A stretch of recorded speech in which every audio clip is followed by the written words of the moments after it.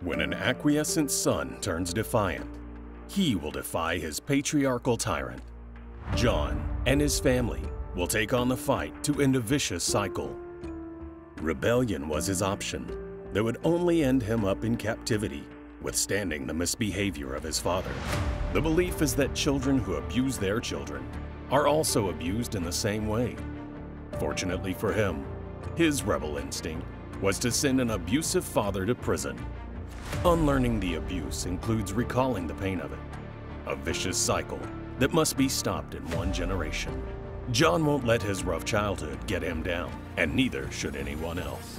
Venture into the life of John Cooper and his newfound definition of rebel, stepping into a new life, taking a chance with love, and overcoming trauma.